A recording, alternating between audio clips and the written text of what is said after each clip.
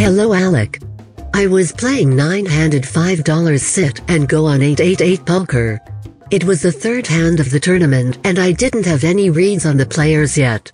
But I knew that generally good players play in this tournament. We were 8-handed. I was dealt king of spades 10 of diamonds on the button. Couple of players limped from early position and the hijack raised it up to $87. Usually I would fold this hand at this stage, but I decided to call because I wanted to play in multi-way pot in position. Big blind and under the gun also calls. To the flop. The flop comes 10 ace of spades and 4 of diamonds.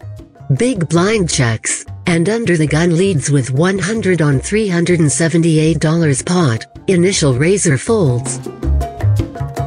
My thoughts were, he knew that the raiser wouldn't c-bet this flop in 4-way pot. So he is either leading to not give a free card, or with a flush draw and wants to take the lead. I decided to call and re-evaluate on the turn. Big blind folds. The turn comes 8 of hearts. Villain decided to bet 200. I was confused about his small betting sizes, but as I said, I don't have any reads on him. Anyways, I didn't thought a naked ace would value bet his top pair twice this small, so I was leaning more into a flush draw. I also just guessed that a set or 2 pairs hands would bet bigger to charge the draws. So I called again. I want to be clear here, I wasn't hoping to improve on the river. I was thinking that my hands is good here enough of the times to call, and my plan for the river was a weak ace would not value bet his ace a third time. And I was hoping that he'd check a busted flush or an ace. And I would have checked back. So I was calling to re-evaluate or go to a cheap showdown. The river comes king of hearts, giving me 2 pairs now. He checks. I thought that he must have put me on missed flush draw, so my thinking was that he's calling a shove with a wide range of hands I beat. Naked aces and kings would call, even missed flush draws with an 8 or a 4 might call. All the 2 pairs hand without an ace also would. The only hands in his range that was beating me, I thought, were ace 4 and ace 8.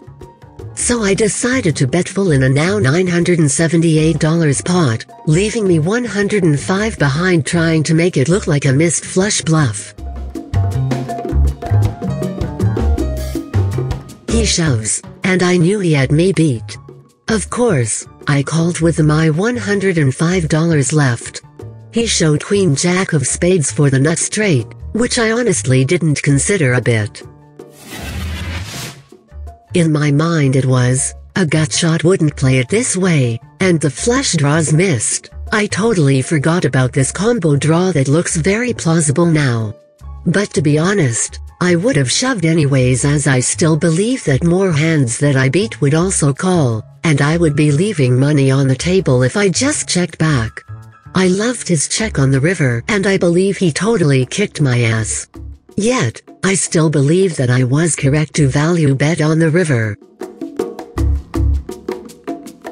I would like to hear your thoughts and the viewers' thoughts about the way I played this hand. They really make great job analyzing hands. Should I just not play this hand? Was I supposed to check back the river? Or was I correct to value bet? Thanks a lot for the great content you're sharing with us and the great work you're doing for the poker community. Big love to all the viewers. Best regards, Faisal.